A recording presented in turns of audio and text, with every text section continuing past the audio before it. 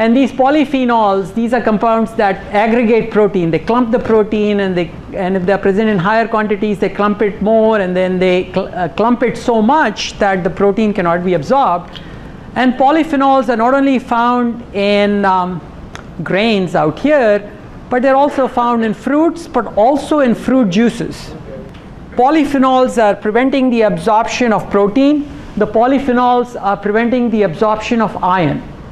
So here, this phytic acid, this polyphenol, this soy protein phytate, all of this bind to the iron that is present in food and reduce the bioavailability not only of iron but of several other minerals as well.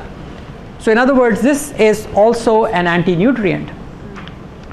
So influence of polyphenol on the digestibility of protein means that they reduce the capacity to absorb protein because they precipitate the protein. In fact, I don't know if any of you has eaten a raw persimmon. So it feels like your mouth is dry. It's astringent because the tannins bind to the protein in your saliva and they make it dry. So the tannins are anti-nutrients, and here is showing that there is definite evidence that polyphenols reduce the absorption of minerals. But are there benefits of polyphenols? Because polyphenols are considered to be antioxidants. Even though the binding to iron is a drawback, it's a benefit because iron is an important oxidant, yes.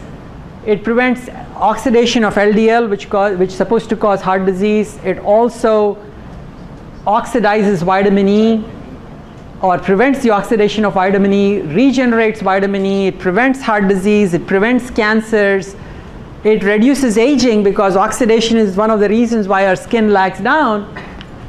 So how do we get the polyphenols? So fiber is fermented by the bacteria in the colon, it releases polyphenols. The polyphenols act in the colon, but they can also be absorbed. Would it be surprising to you to know that how much absorption of polyphenols is there is completely vague? The studies are so few. How much of these antioxidants we are absorbing, we don't know. And once you absorb them, are they really effective as antioxidants? We don't know that either. So what is a free radical? What is an antioxidant? So what's happening is that this is a healthy cell or healthy atom, and the free radical comes in and takes away its electron. And here is an antioxidant. It's a good guy with nice glasses, and it comes and says, hey, let me just give you back the electron. So that's what an antioxidant is. We used to think that the gut microbiome, the bacteria that we have, is static. It's not going to change. But that's not so. It says diet rapidly and reproducibly alters human gut microbiome. So this is a 5-day study. For 5 days, people were given either a plant-based diet, about 10 individuals, or they were given an animal-based diet.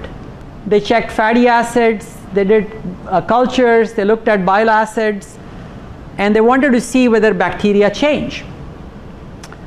So these were people with a body mass index from normal to a little bit obese. And this was a really well-designed study. Because if you look at the amount of fiber, the people on plant-based were eating a whopping 44 grams, 0 grams on the animal-based diet. Fat 22 versus 70, protein 10 versus 30. So this could not be more plant-based vegan diet versus a total animal-based diet. What happened to weight loss? This is just a 5-day study. A 5-day study, both of them are eating the equal amount of calories. Who do you think lost more weight? The animal-based group lost more weight. Statistically significant by day 4, you could see it. Day 4 and 5 compared to the plant-based diet.